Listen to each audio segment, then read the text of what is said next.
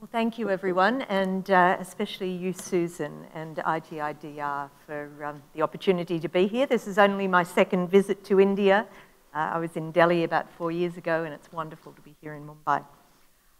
My paper really follows on very well from Randall's, I think. I'm looking at shareholder power, rights, and activism. And I think that's a topic that is of enormous international interest. It is of interest. That's not where I want to be. There we go. That's where I want to be. So it's of enormous current interest, certainly in many countries around the world and also in India, for reasons that Susan talked about. I think from the 1990s, the retreat from central government control to other mechanisms of corporate governance. We saw this morning that shareholders usually vote in favour of management resolutions in India, but not always anymore. We saw that at Tata in 2014 with the executive compensation vote there. So in 2015, I edited a book with Randall, and we have the picture of the cover. That's just in case you ever encounter this book in your bookshop. It's a great read. We didn't write most of it. There's about 25 or 30 chapters from very eminent international scholars. And I became extremely interested as I was editing this book in the idea of how different the perception of shareholder power and shareholder participation and shareholder activism is in some countries in the world compared to the US. And so, for example, in some countries such as the UK, I would say my own country, Australia, also India, there has been real encouragement of greater shareholder participation in corporate governance, that this is a positive attribute. In the US, however, I think there is widespread apprehension about greater shareholder participation. And so in this paper, I wanted to understand why there was this divergence in attitude towards shareholders. And in doing that, I was looking at the distinction between shareholder protection, which I think the US is quite comfortable with, versus shareholder participation, which I think the US is extremely uncomfortable with, and also going back to legal history and legal origins to try to understand why the US might be behaving differently. So different images of shareholders have existed across time and across jurisdictions in law. We're all very familiar, the lawyers in the room will be very familiar with the US Burley and Means image of the shareholder from the early 20th century of having no power, being completely powerless and at the mercy of corporate management. Now, economic and legal power are distinct items, but they interact. We saw this morning in Elizabeth's presentation that if you've got a lot of economic power, you can lobby for either more legal rights or less stringent legal regulation. But they're still quite distinct. And you can have legal power and then still not be activists. So some shareholders in jurisdictions such as Japan have tremendous legal power, they just don't use it. So all these are quite distinct concepts. The regulatory spectrum of how we regulate corporate governance really is quite dependent on power, I think, because you have regulatory strategies which are all about protection. And so the classic one there is fiduciary duties. The law imposes this on directors. It assumes that shareholders can't protect themselves and that therefore the courts will protect shareholders via fiduciary duties. On the other hand, you have governance strategies, and they're all about giving shareholders stronger powers to protect their own interests. And that's what we've seen a lot more of in recent times. As Randall mentioned, shareholder empowerment is context-specific. So in dispersed shareholding jurisdictions, such as the US traditionally was, shareholder power is a counterbalance to managerial or board power. However, in jurisdictions that already have concentrated ownership, either via a controlling shareholder, such as family-controlled companies, or the state-owned companies, it can be quite irrelevant. Shareholder power can be irrelevant or even counterproductive of just giving the power holder even more power. We talk about the US, with its dispersed ownership structure, being different from many concentrated ownership structures in, say, continental Europe or in Asia. But in fact, the US spectrum is changing as well. We've had a major shift in the profile of shareholders.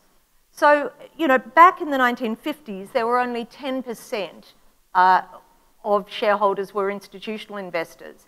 That is now over 70% in the top 1,000 US companies. So that's been a massive rise. It's even more pronounced in the UK.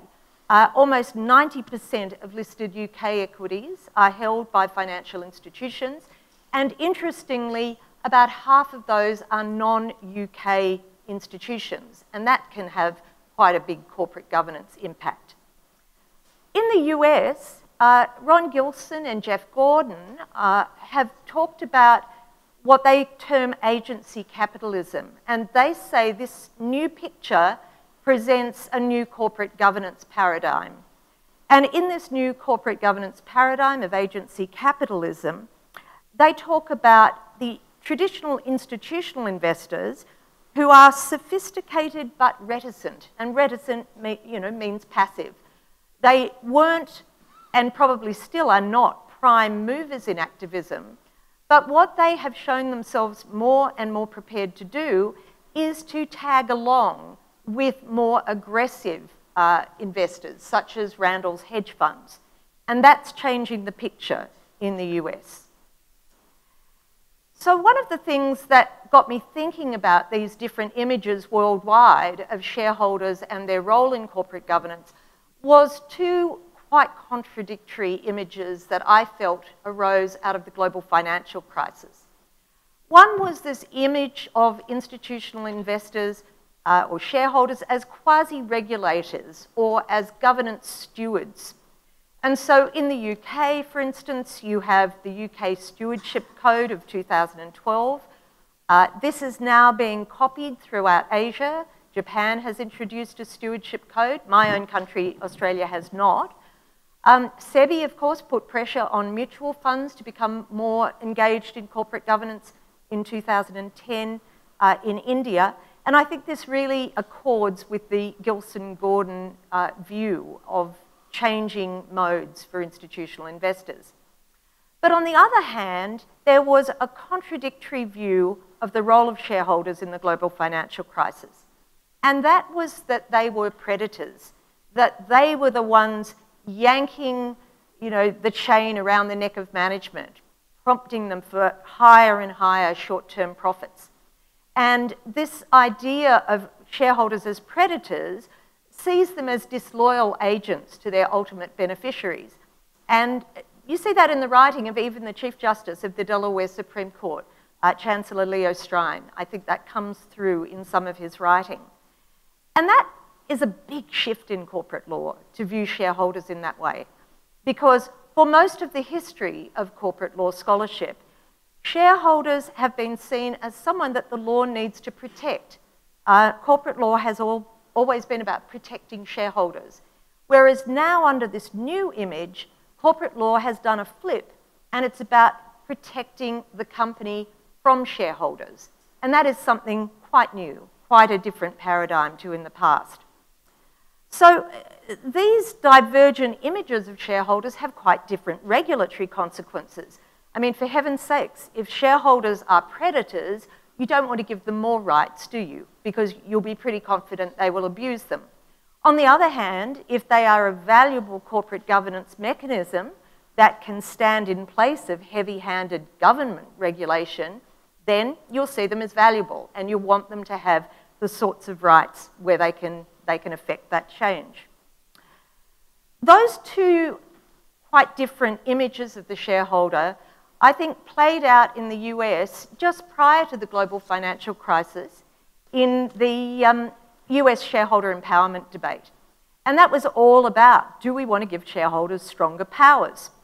Well, the Dodd-Frank Act 2010 potentially did give shareholders stronger powers in one very hot area, and that was proxy access. The ability of some shareholders, qualified shareholders, to put their own nominees for election on the board onto the company's own proxy materials, so that saved them money, but they could have their choice. Now, at one stage, the Dodd-Frank Act introduced federal laws allowing the SEC to make rules to make that happen. And it looked like it had happened. The SEC drew up those rules, and then in this case, the Business Roundtable against the SEC, it was torpedoed down. The SEC rules were vacated. The US Court of Appeals for the DC Circuit excoriated the SEC. It talked about the SEC having introduced these arbitrary and capricious rulemaking, and it blew it apart. The institutional investors, such as CalPERS, wanted the SEC to try again, but the SEC was once burnt, twice shy. It refused to remake the rules. And so what has happened in the US? Well, this very interesting development where the shareholders have taken up the battle for themselves, and they have adopted this self-help private ordering to get the rights that they expected to get by federal legislation under Dodd-Frank Act. And so by the end of 2015, a total of 80 US corporations had adopted proxy access rules, either in their charters or their bylaws, and this had rocketed up to 240 by mid-2016, and it's still going up. So 39% of all S&P companies had done this themselves when federal law failed them. Lots of other changes as well have been occurring, but I just want to focus on these proxy access because that's a really hot button issue in the US today. Now, some companies just fell over and did it. Bank of America, Citigroup, General Electric, once they realised their shareholders wanted these proxy access rules, they put them in the bylaws themselves. Others, however, fought back, and this is what I've called private ordering combat. So the Whole Foods saga in 2015 was an example where the shareholders wanted fairly standard proxy access, reasonably generous to shareholders. Whole Foods said, we're not going to allow them to vote on that because we've got our own resolution that they're going to vote on. And guess what? It was much, much less generous to shareholders. They would almost never have been able to satisfy the qualifying preconditions for it. Now, that Whole Foods example, I think, is a wonderful example of what Professor Mel Eisenberg in 1989 termed impoverished consent by shareholders, where shareholders are forced to adopt a rule they don't want. But shareholders in the US are really fighting back against this, and it's still happening, for example, in H&R Block and Microsoft in 2016. In the paper, I finish off, I've got some historical background that I'm happy to talk about in the questions, but I'm just going to finish here because I ask in the paper whether there has been a sea change in US corporate governance. And I use Martin Lipton as bellwether in this regard. Martin Lipton has been called, one of the most aggressive anti-shareholder activists. He has been a warrior against shareholder activists. He takes a no-prisoners approach. He thinks that shareholder activists are pure evil. But then in 2015, he started saying nice things about them. So he started talking about Trian Fund Management and its founder, Nelson Peltz. He called them respected members of the financial community. People fell off their chairs. He told corporations that they should meet with these people and listen to what they had to say because they weren't pure evil after all. And what we found was major investors like BlackRock, Larry Fink in 2016, who had been in the past quite critical of institutional investor activists, he said that at BlackRock, they had supported 39% of activists in the previous year.